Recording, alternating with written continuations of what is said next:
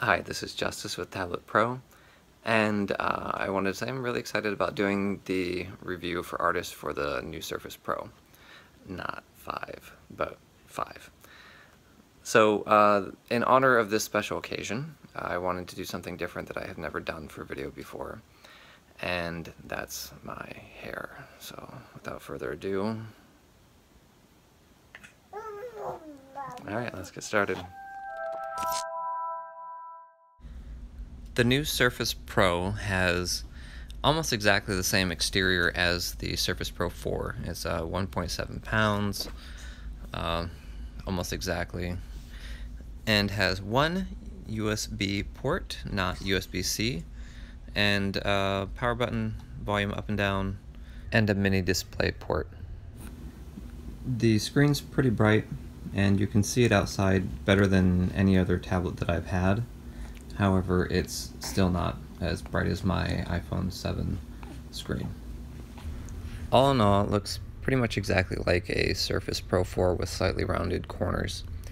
Now to the important stuff. I sent an email out to Tablet Pro users to ask them what they wanted to see, and the #1 request was jitter. So this is a jitter test on the Surface Pro 4 with the brand new pen. And as you can see, it's not doing fantastic. Obviously, if you go a little faster, it goes a little better. Here we are in the Surface Studio, which, strangely enough, I actually thought was the best out of the 3 that I tested. Has the smoothest lines at the slowest speeds. And then the brand new Surface Pro, you can see the Parallax is definitely improved, and it feels just another level closer than the Surface Pro 4. It feels very natural. And then the jitter on the new Surface Pro really didn't seem any better.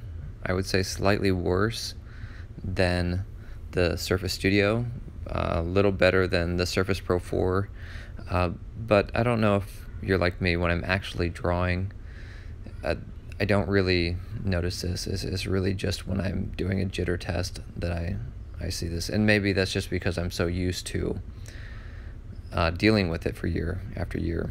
You can see I just did a smudge test, and then there's an option for sRGB, and then the enhanced. Here you're seeing a lag test. I'm using a couple different size canvases. Almost every time I'm using the 300 DPI fan brush, and then here I'm using a smaller normal pixel brush, and it works great. There is lag here, and then I'm demonstrating here in my Vaio Z while it's unplugged. This is fairly similar speed to a more powerful machine. All in all, for the i5, I thought it performed well. It's fanless, so it's extremely quiet. But it is not super fast. I will probably personally wait for the i7 variant to come out before I really am willing to test again and commit. You can see here I'm doing a demo of the tilt. In order for the tilt, you need to use one of the actor brushes. I'm not sure what the name is, but it's the brushes with the little pen or brush characters, not the brushes that show the pixels. The pixel image of the brush tip, and that's how you can test the tilt. It seemed like the image of the brush tip would not recalibrate to show rotation, so that was a little bit frustrating, and it also seems like the tilt needs more work. Now, it should be noted that the tilt and rotation feature is part of the pen, and it is something that is going to be porting over to the Surface Pro 4, Surface Studio, and I don't know if it's going to port to more than that.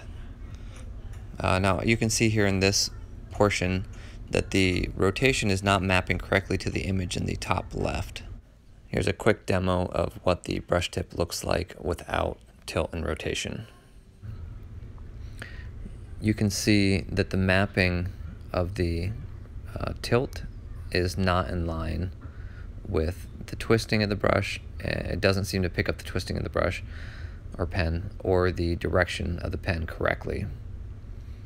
Now I'm doing a demonstration here all the way set to best performance. In the next video I will do one with it set to battery saver mode. Here I'm demonstrating the pen pressure, which does seem to be noticeably better. I'm using an old Surface Pro 4 pen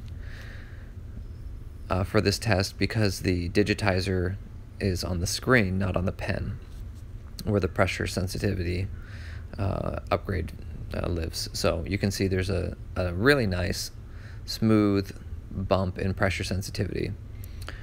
So here's my high performance kind of speed drawing video, real world test. I'm doing a time lapse for this, and it doesn't pick up the colors correctly.